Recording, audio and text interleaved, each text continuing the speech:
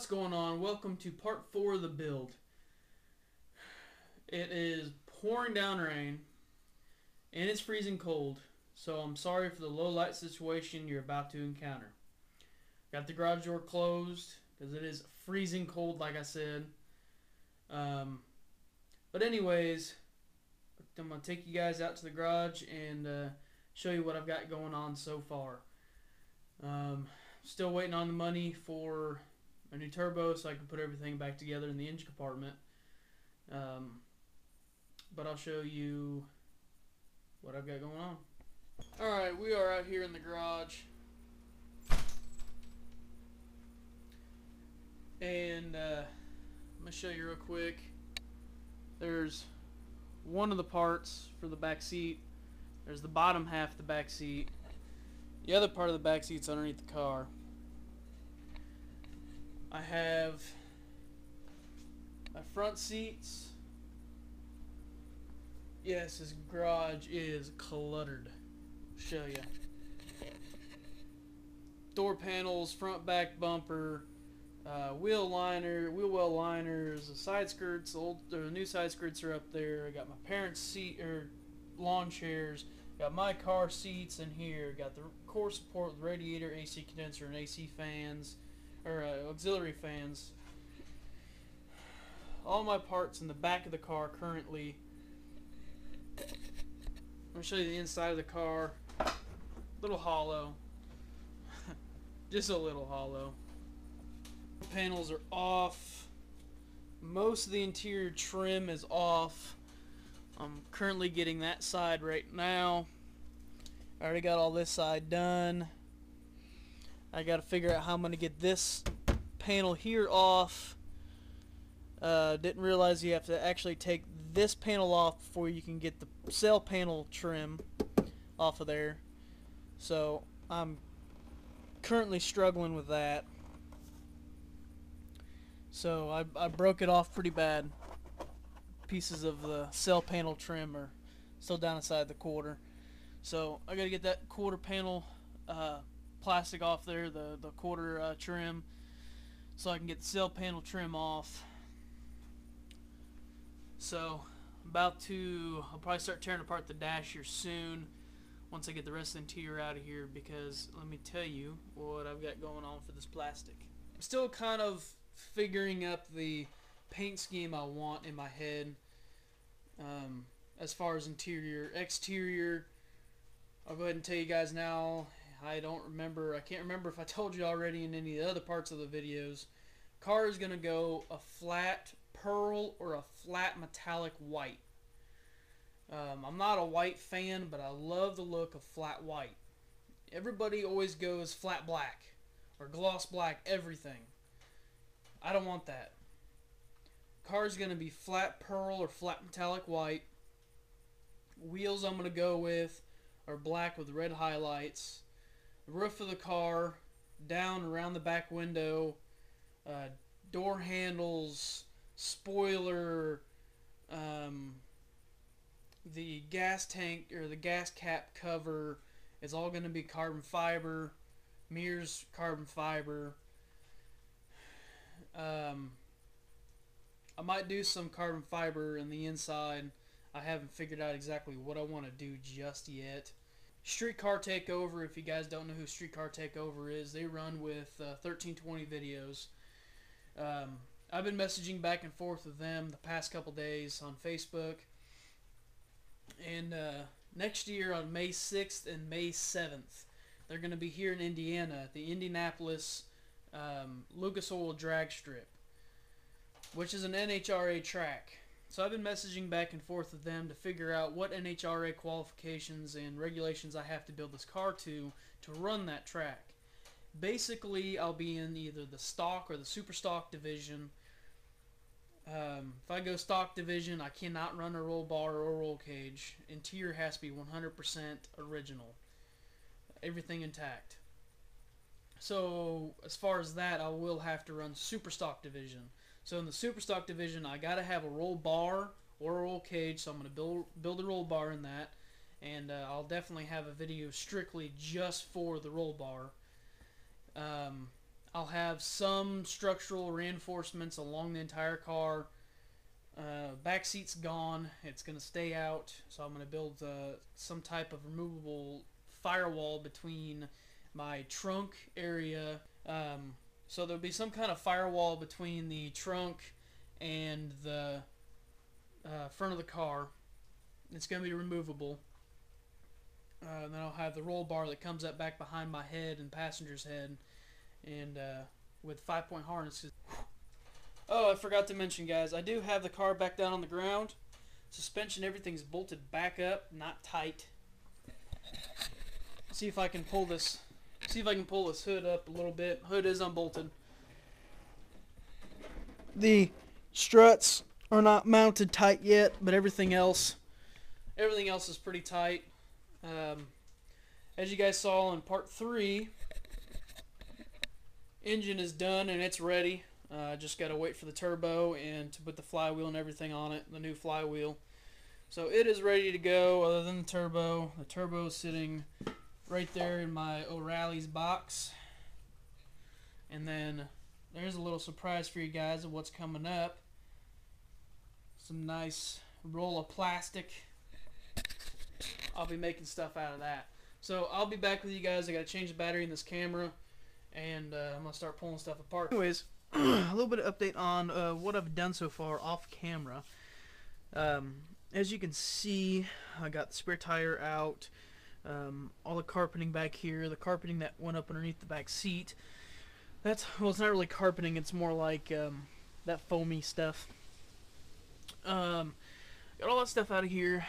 Currently got all the trim panels except for this trim panel here, which I only have 2 clips left to do. That one I still have to unbolt that quarter brace for the unibody structure, so I can unbolt my seat belt and the top bracket for the seat belt as well, so I can get that whole quarter trim piece out of there, and I can start working on everything. Sorry I didn't get any of the stripping on the stripping of the interior on camera, but I'm planning on getting some on camera today. I'm gonna go ahead and get this panel off for you guys so you can see how to get them out. Get that one off on camera. So let me climb inside of this car and let's get to work. So in the car now. Ouch. See, what I'm gonna do. See, I've got a lot of repairing to do on some of these parts. Like here I actually broke this headliner, this panel, so I'm gonna have to get a new one. It's not a big deal. Broke a lot of clips, as you can see here. Clip broken there. A couple clips in there broke. So anyways, let's try to get this son of a gun out of here. That was easy. Wow, that was really freaking easy. It doesn't want to close. I got one more clip down here to undo.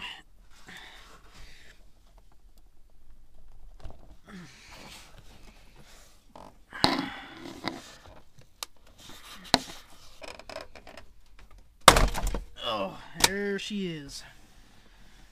I do have a lot of work to do getting this all out, and actually while I'm doing this I'll throw up a couple pictures of designs for roll bars for this car, because I'll let you guys know now that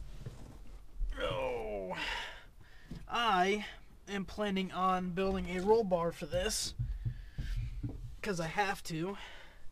Because Streetcar Takeover and 1320 videos, they do events every year, and the next event is coming May 6th and May 7th to Indiana, the Indianapolis Lucas Oil Drag Strip, and it's an NHRA track, so I have to abide by NHRA rules and regulations. So since I'm stripping interior, back seat at least, I have to have a roll bar, because it'll be a super stock, Won't be in the stock category, it'll be a super stock. So I'll go ahead and I'll throw up a couple pictures for you guys to show you a couple ideas on what kind of roll bar setup I'm going to do. But there's going to be a lot of modifications to those designs to make it my own. So I'll throw it up right now.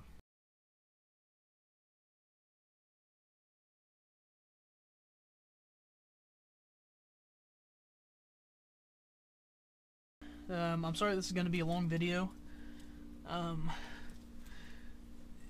Definitely going to be a long video because I'm getting closer and closer to really be able to start working on this and really start doing my designs and what I want to do to it. So my videos from here on are going to start getting a little bit longer, between 10 to 15 minute videos and maybe even longer, so I apologize for that. Anyways, I am going to go ahead and I'm going to start mocking some stuff up. I'm going to go ahead and start pulling all my seatbelt stuff. Those will be gone. No longer going to have standard seat belts. I'm going to have 4 or 5-point harnesses in this car. So I'm going to go ahead, I'm going to start unbolting all this stuff here.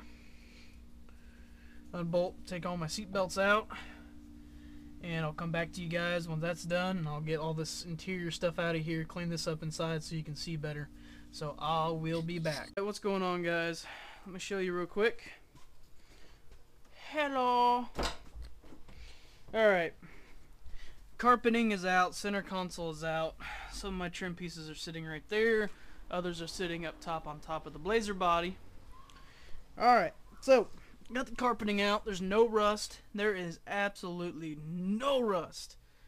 I'm so happy I don't have to fix anything in this car. So, a little disappointed. Called the local Audi dealership.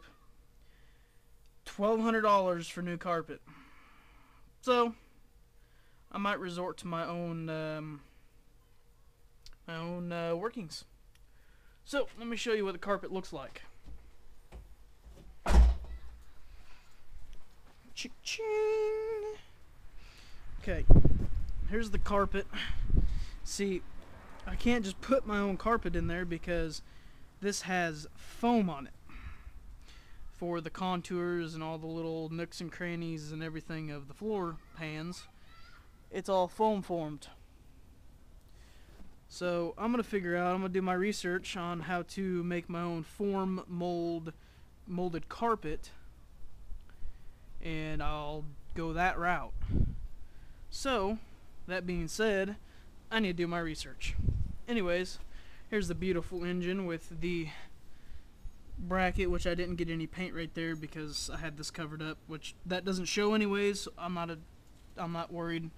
But everything is painted, ready to go.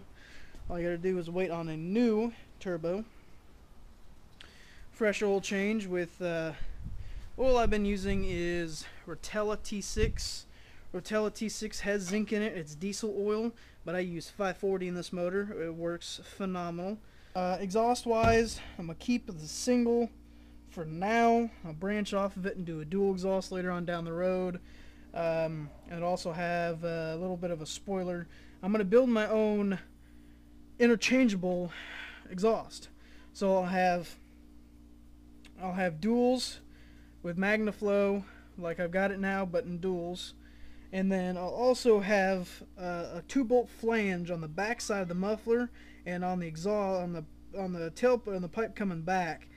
And also take another piece, and bend it as a straight pipe dual with this style tip right here, so it still looks like it.